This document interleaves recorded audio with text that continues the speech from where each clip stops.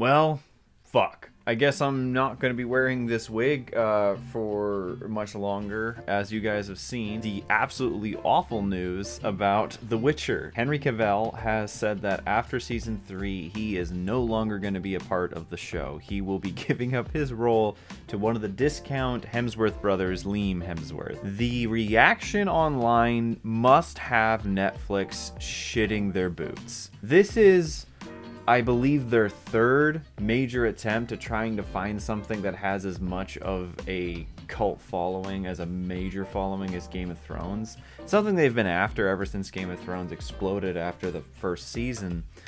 And they've tried it with Marco Polo, which didn't even finish. They tried it with Altered Carbon, which also didn't finish. They got Stranger Things, which I don't think they even expected. When that show first started, I didn't even think it was going to be as big of a fandom as they have. But that's also now coming to an end. So The Witcher was supposed to be it. They had a 7-season series plan. And Henry Cavill was on top of it, but he had one condition, is that they would respect the stories and create great stories and respect what the books were that were written by the author. And it seems that while it hasn't been as widely talked about as most are, the conflictions between Cavill and the lead writer, the showrunner for The Witcher, have always cropped up here and there. One of the big examples was in the second season when Roach died and she wanted him to quip. And he's like, Gerald wouldn't quip in this. Just because the memes make a joke about it, he still cares for every horse he's had. Yes, he calls them all Roach, but he still cares about them. And the guy was a constant source of information, knowledge, and actual care for the show, while it seems that the writer's room was full of people who actively hated the source material. There's an interview with the X-Men 97 head writer when he was working on The Witcher. He says that the writer's room was full of people who were actively mocking the source material, a mentality in which he believes is a death knell with any given project. And this guy, apparently when he went in to be hired on to make the X-Men 97 series, every person that has been hired since had to be, it was a requirement that they had to be a fan of the X-Men. And then he started talking about The Witcher and how some of the writers are actively dislike the books and the games, even mocking the source material. It's a recipe for disaster and bad morale. Fandom as a limitless test checks egos and makes all the long nights worth it. You have to respect the work before you're allowed to add to its legacy. And this is something that has been a prevalent issue with a lot of media in the last little while. If you want a really good example, look at Obi-Wan. It was written by a guy who barely knew Star Wars, didn't even know Star Wars at all. They had to keep on referring to a supposed kind of Star Wars Legends encyclopedia, but that guy even has some questionable traits to himself. Truly speaking, are you watching The Witcher for anything else except for Gerald and the monsters? I don't give a shit about the elves story. I slightly care about Yennefer's story, but that's because her introduction was so well done. I don't care about the hierarchy. I don't care about the random reveal at the end of season 2. I don't care about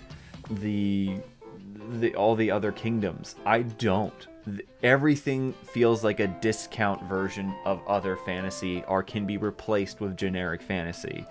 Geralt was the only reason why I was watching that show, and it was a reason why a lot of other people were watching that show, because Henry gave it his all. He loved that show.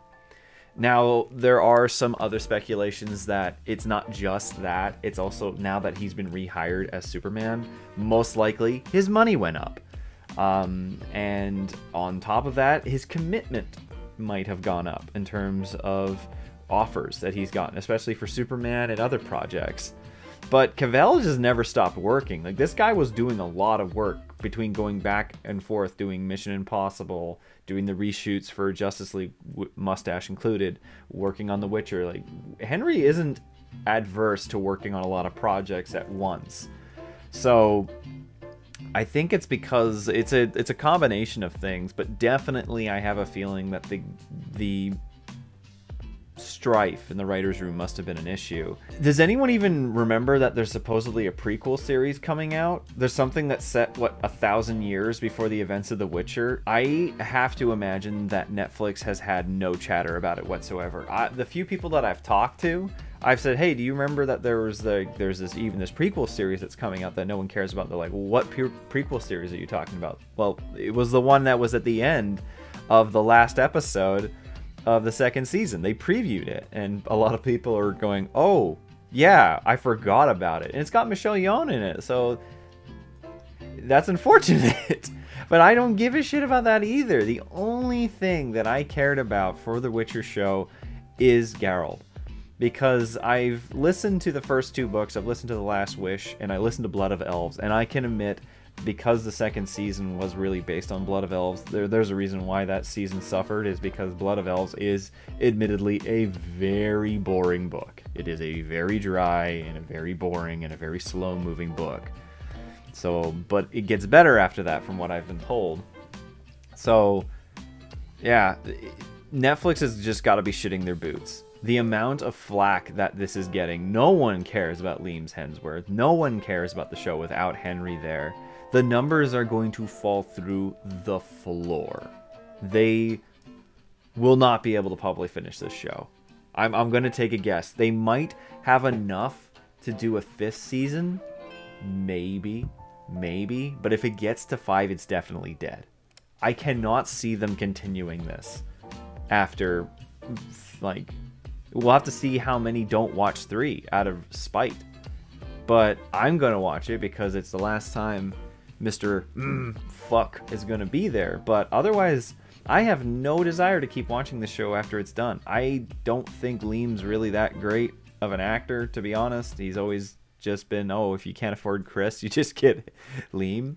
So, I don't know. He is stepping into shoes that I don't even know why he is.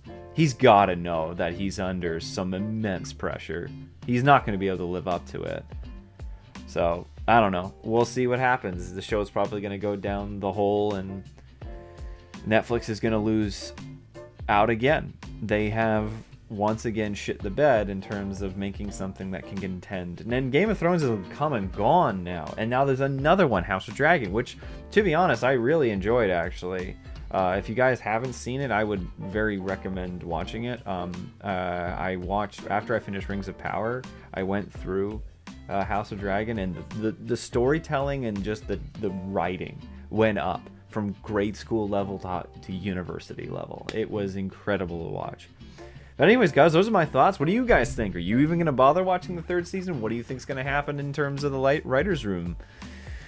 Very, very curious. Very, very curious. I really hope that it is the writer's room dispute, because if we lost Geralt because Henry's gone back to Superman, I will admit I'm a bit upset about that, because while it's great, I'm happy that Henry's back in the blue. But if it was at the cost of the only reason why I liked watching The Witcher, that's a hard pill to swallow. Anyways, guys, that's all from me. I hope you enjoyed this video. If you did, leave a like.